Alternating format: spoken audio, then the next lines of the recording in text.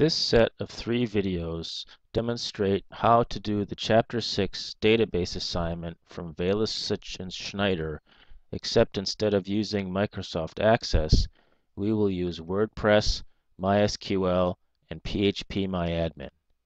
To do this assignment, you will need your own WordPress site on your own cPanel host. Part 1 covers converting spreadsheets of an Excel spreadsheet into files for import. Part 2 covers importing these files into a database using PhpMyAdmin. Part 3 covers how to create reports in WordPress using ELI's custom SQL report plugin. We start with Part 1.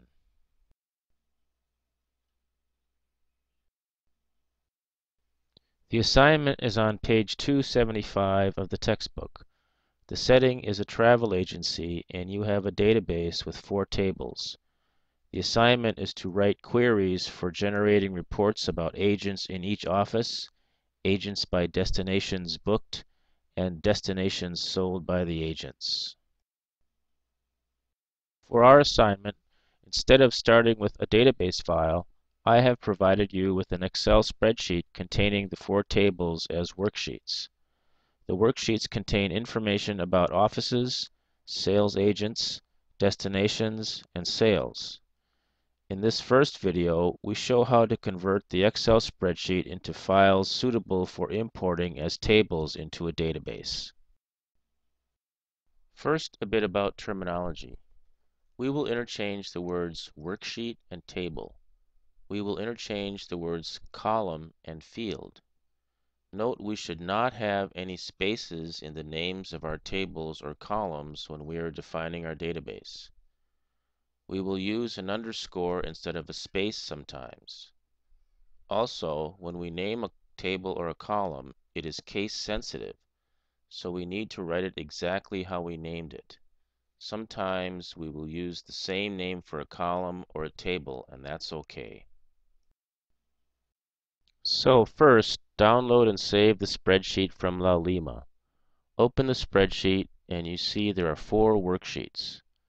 The table named Destination contains the name of the destinations and a unique integer destination ID named dest_ID.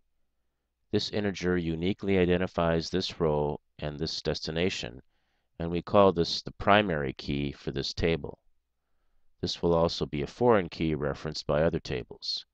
Save this worksheet as a .csv file. CSV stands for comma-separated values.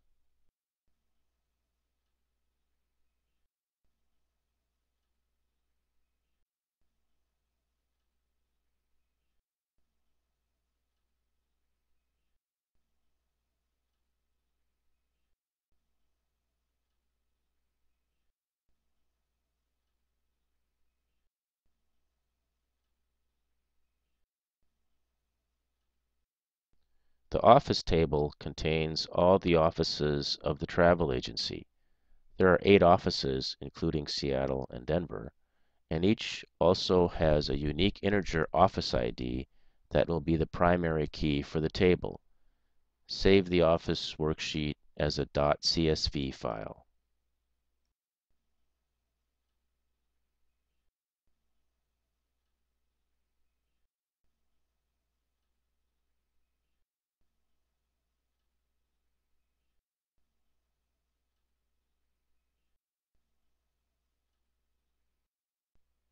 The sales agent table references the office table as we see here. Each sales agent works at only one office. The numbers here are the primary key values for the offices. 6 corresponds to Seattle and 7 corresponds to Denver, and so on. Each sales agent has a unique identifying integer in this column, which is the primary key for this table. Save the sales agent worksheet also as a comma-separated file using the same name, sales_agent.csv.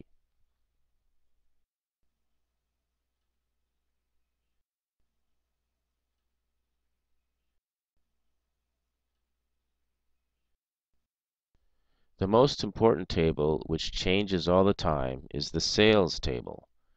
This is a transactions table, where each record represents a booked sale. Each record has a date, a sales agent who made the sale, an amount, and a destination. Notice that the sales agent and the destination are actually key values into the sales agent and destination tables. The foreign key values are integers, same as the primary keys. But the date is an SQL date type, and the amount is a dollar amount. The name fields in the other tables were character type fields. We will confirm or adjust the setting of these fields once the tables have been uploaded into the database.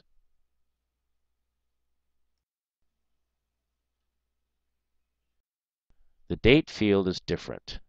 The date field will also be uploaded as a character field and converted to a date field once it's uploaded, but before upload, we must convert it to a year, month, day format, with the year as 4 digits, the month as 2 digits, and the day as 2 digits. This is the date format in SQL. To do this, select the column by clicking the B at the top. Under Format, select Cells.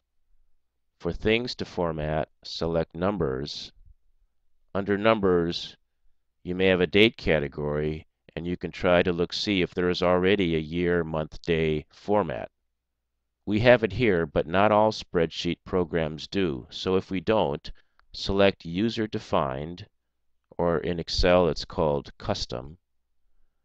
For the format code, type capital YYYY-MM-DD and click OK. And you will notice that the date column is now how we want it. Finally, save the sales worksheet as a .csv file.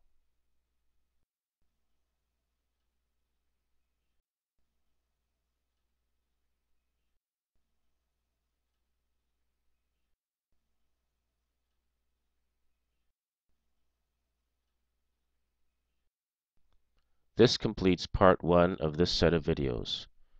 Part 2 covers importing these 4 .csv files into a database using PhpMyAdmin. Part 3 covers how to create reports in WordPress using ELI's custom SQL report plugin.